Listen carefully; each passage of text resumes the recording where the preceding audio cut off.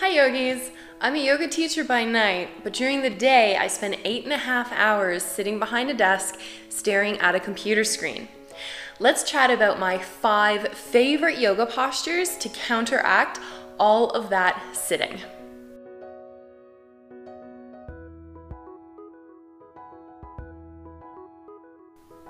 Welcome to Honeybee Yoga Studio. My name's Lindsay, and as I mentioned, I spend a lot of time sitting.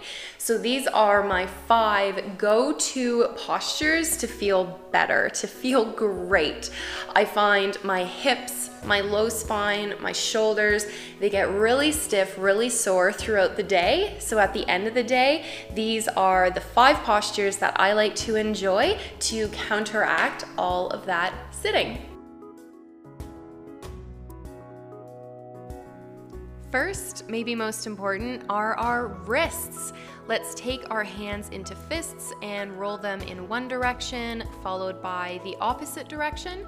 Let's then clasp our hands together and take that same motion, rolling them one way and then the other, and then we'll clasp our hands the opposite way and continue with our wrist rolls. Bring lots of space and movement into our poor wrists.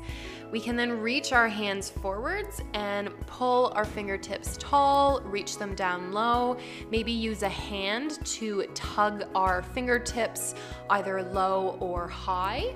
It might also feel good to use the floor. So if your wrists are really sensitive, we can avoid this, but you can slowly use your body weight to press space in through your wrists. You can see here, I turn my wrist around and slowly wobble back and forth, encouraging some space to come into my wrists.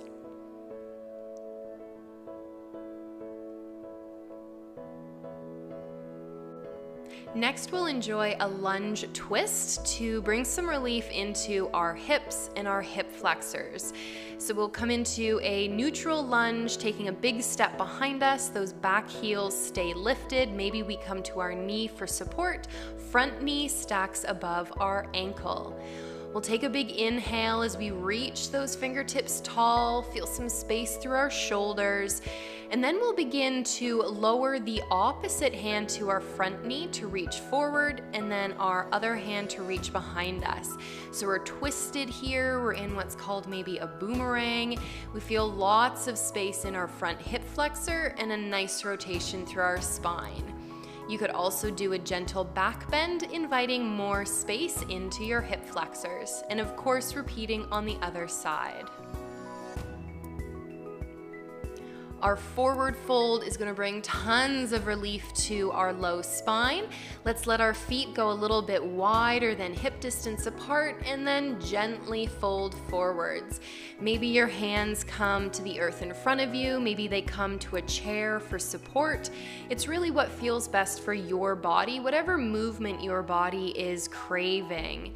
Maybe you enjoy some movement, bending into each of your knees one at a time, feeling space through your inner thighs. Those arms can reach in front of you. They can reach to opposite elbows and have your head hang heavy. Maybe your hands come to clasp at your low spine and you pull those hands away from you and feel lots of space through your shoulders, your collarbones, your triceps. Hanging out in your version of your forward fold for as long as feels good, maybe 6 or 8 breaths. Next is our version of bridge. So coming to your spine, knees bent, heels a little bit closer to your sit bones than normal.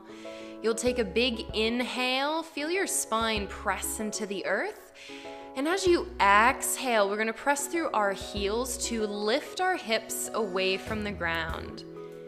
Your weight may come to stack towards your shoulders and feel lots of space through your hip flexors.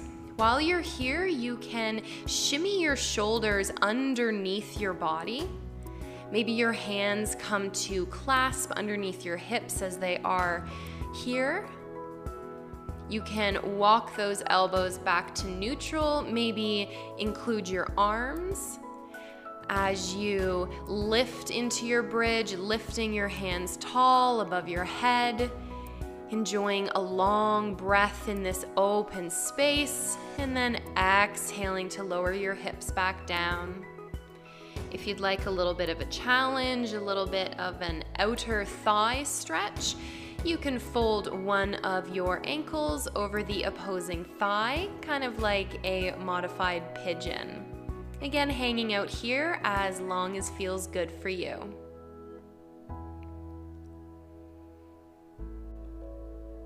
Last will be our sage pose, our seated twist. So we'll pull our knee nice and close into our body. That foot can rest on its natural side or maybe twist to the opposite side as I'm doing here.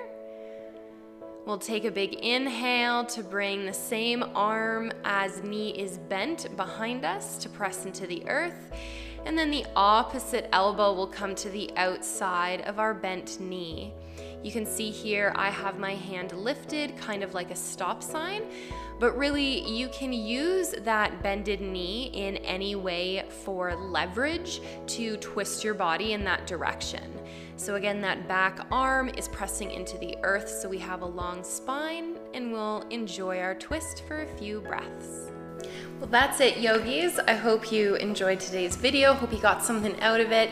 If you did enjoy it, please give us a thumbs up. Leave us a comment down below on maybe what you'd like to chat about next time.